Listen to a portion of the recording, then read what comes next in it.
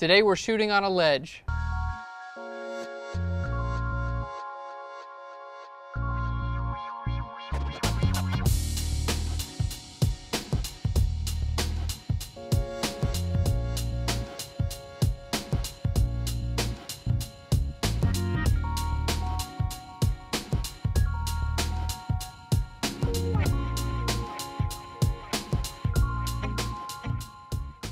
Hey guys, welcome to Flern. My name is Aaron Nace. You can find me on Twitter at AKNacer. This is our beautiful model, Avery. How you doing today? Good. She's up here on a ledge, and I'm up here on a ledge too. And we just got wrapped up done shooting. We're gonna show you guys basically all the way through the entire photo shoot. So our goal for this photo shoot was to basically match the ambient light, which is the light coming directly from the sun, with a softbox here that we have. And the reason why we're doing this is to build up a 50-50 percentage. Basically, we want half of the light that's coming from the sun and half of the light coming from our softbox, and we're doing that to kind of cancel out some of the shadows. So we're shooting in a really unique environment right now, under this tree, and we're on a ledge. We're about like 10 feet in the air right now, and we're just basically like walking around saying like, oh, that looks really cool, let's go ahead and shoot there. Now, we wanted to choose the location where we kind of were battling with the shadows because, well, it's a really good teaching point. And here's something you guys can do. If you're using a strobe off camera like what we're using right now, we've got an Einstein, and that's set to about 1/4 power right now. It's really close to our subject. It's got a softbox on it. It's basically just a large octabox, and what that's going to do is it's going to fill in some of the shadows. So as we're shooting here, if this were just shot in natural light, we'll put a shot up right now where you can see this is just done with natural light, so there's nothing at all. Now here's a shot with the softbox, and it's actually filling in a lot of those shadows. So even though we're not like completely lighting our scene, we're using this softbox to fill in the shadows and give the image an overall rounded, well-looked shot, but it doesn't look like it's been necessarily quote-unquote lit. Like, it looks a lot more like a natural shot, even though we have filled in those shadows with our softbox. Our camera settings today, we're shooting at 1/160th of a second, and that's really as fast as I like to push shooting with an off-camera flash. Sometimes you can get it to 200th of a second or 250th of a second, but 160 is gonna get a hit rate 100% of the time. We're shooting at f10, so we need quite a bit of power coming from our flash as well. So really, I don't want a whole lot of light coming in from my scene. We're shooting at, relatively fast shutter speed. If we knock that down to like 1/50th or 1/20th, we'd get way overexposed from our sun. So I'm not looking for like an incredible exposure on Avery's face from just the sun, because we've got our softbox to do that as well. Now we're shooting at 5600 degree Kelvin white balance, which is just, if you guys are using like a digital SLR like this, it's just gonna have a flash setting. And what that does is basically is your daylight setting, or what is 5600 degrees is matched to the flashes, which are also matched to daylight.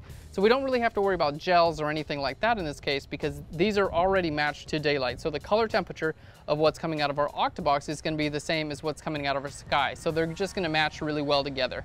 So our main goal here is to match our lighting from basically our overhead light, which is the sun in this case, and the softbox. So if you have too little power coming from your softbox, it's really not going to do a good job to fill in your shadows. If you have too much light, it's going to look like it's very lit. So what you really want to do is try to balance. You want half of your light coming from your ambient and the other half coming from the softbox, and it should look like you don't have a softbox at all. It should look very, very natural. That's if we did it correctly. It can be really tough to see what you're doing when you're outdoors. In this case, we're just kind of looking at an LCD. If you want to bring out like a cart and bring out a computer and like a shade and everything like that, that's one way to kind of check all your exposures. The other way is to use one of these like loops. This is a loop by Hoodman, and it's basically just an LCD loop. You just put it directly over top of your LCD, and then you just look through the back. And it really does help. I mean, it reduces all the sunlight that comes, so you don't see any of the glare and things like that. It might seem like it's a bit of a silly accessory, but when you guys are shooting like outdoor in bright sun, it really does help out quite a bit. The other thing you can use is a light meter. A lot of the more advanced light meters, like a L758DR, will show you the percentage of light coming from your ambient versus from your strobe. So that's, if you want to get really technical, you can actually do it like exactly right with a light meter, or you can just kind of play around with your shutter speed. So what I would recommend is get your shutter speed kind of dialed in. In this case, we're using 1/160th.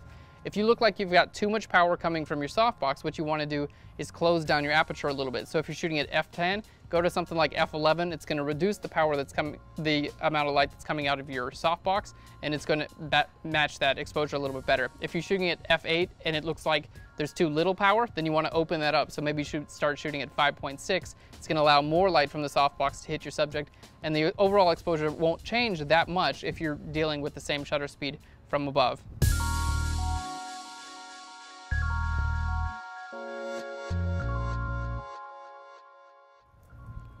Sorry, the other way. So like you're like pushing off of that rock? Oh, like yeah, there we go. Maybe bring your hand a little bit closer to the edge. There we go. Okay, and then roll your body around the other way. Beautiful. There we go. Yeah.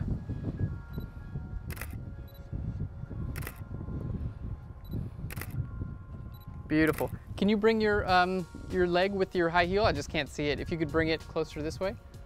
Perfect.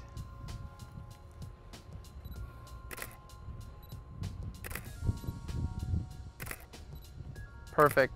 Beautiful. Beautiful.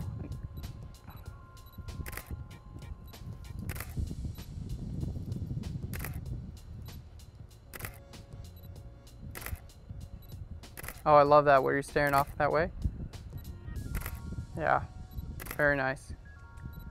Let's switch it up maybe and just have like your butt kind of where it is, but instead of facing this way, let's just kind of face out in this direction here. Yeah, that'll be perfect. Perfect, and as long as I can see those heels, that's what we want. Yeah, gorgeous. Can we point your toes if we can? Yeah, there we go.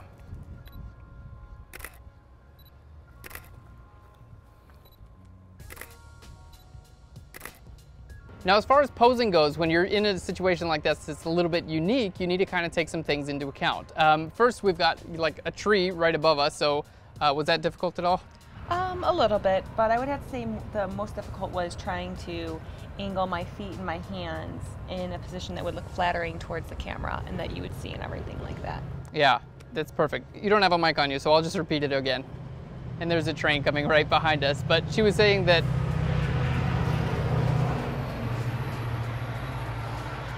trying to find a pose that was really still flattering and you could still see your hands and her feet, because that's a really good point, because we're kind of like on this ledge. So if I like bring my hands back, things like that, these are things you can't really see. So that it might look flattering from one angle, but you have to keep in mind that the camera's kind of like, you know, down at an angle like that. So staying outwards made sure that we were able to see everything.